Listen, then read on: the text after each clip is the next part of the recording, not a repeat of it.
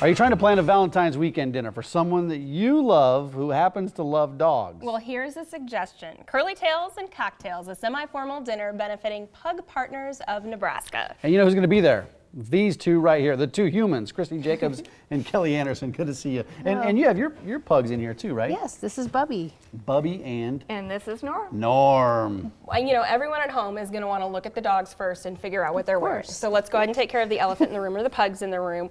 What exactly is Bubby dressed in today? You know what that is, Kayla. Well, he's a sock monkey, right? He's a sock monkey. Well, Yes. and what's his story? His story, he was actually rescued from Pug Partners of Nebraska. I adopted him 5 years ago. He looks pretty chill. Yeah, he's pretty excited to be And then here. Norm's Norm! got the bow tie on. He's got a lot of, that's kind of his signature, right? Yes, he has quite a few bow ties at home. We had to pick one out just for today. Does everyone say Norm when they see him, or is that just me? That's what I say whenever I come home at the day. Norm, because he runs up to see me. Norman! And now they're not going to attend this event, right? No, it's a human-only event. It's for humans only. Describe what it is. What is this event?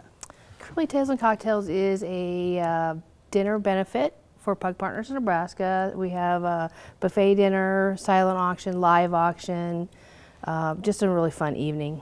Well, a lot of people probably know you from Pugaween, because you come on every year and bring a couple pugs dressed up. Yes. This is a different kind of event. It's a great way to support the organization. No dogs present, but you can enjoy a great meal. There's some dog-themed things. What else can people expect? Tell us about maybe some of the silent auction items, and then you've also got a photo booth. It's just going to be a fun thing. You're not just going to kind of sit there and look at your partner and your plate. Yeah, we have a great silent auction, live auction items. We have Look at that shot. a 55-inch TV, Bubby. a pug quilt homemade by one of our volunteers. So there's a lot of great items on our auctions. Yeah, Jake, I don't know if we can get a shot of her shirt over here, but Chrissy's got, that kind of sums it up perfectly. It says, Nebraska, the pug life. Would you talk about the mission? What's your organization do? We rescue pugs, and some of them are owner surrenders, and others of them come from like puppy mills or just breeders who have basically retiring their dogs. So like Norm here, he's a retired breeder. His particular breeder wasn't terribly responsible, which is why he ends up with only one eye, but honestly, we just like to say he's always winking. Yeah. He's winking at you. Right. What is it about pugs? Because your rescue group is passionate, and some people who have never had a pug may not know they have some special Well, pugs, health challenges. They do, but they're very laid back, as you can see right now. Yeah. What makes them Pugs. so special, Christy?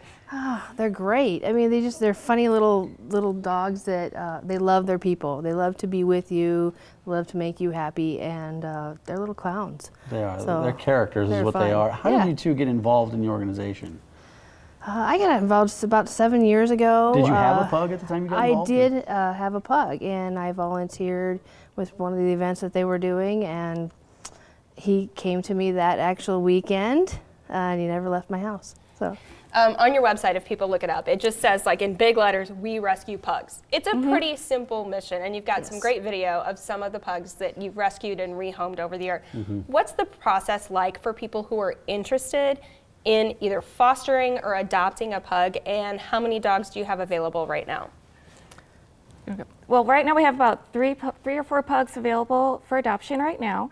And it's a kind of a lengthy process, but pretty easy. All you have to do is go onto our website and fill out an application to adopt or to foster. We do a home visit, and we really work hard to make sure that we are adopting the right dog to the right house. Right. So it's not like first come, first serve. You're getting a dog that's going to fit in with your family and hopefully truly their forever home. How did they do with other dogs or other pets in general? Wonderful. Yeah. Wonderful. They do really well. They do well. They do well Do you with need a third elephants. dog? They do well with tigers. I mean, they do well with Parakeets. anybody. But you guys really do put Oh, on. Norm's winking at y'all. You do put on a lot of great events. Pugaween, and then this one, which is Curly Tails and Cocktails. Where does the money raised from these events? Where do you put that? What type of programs and trying to find homes for these pugs?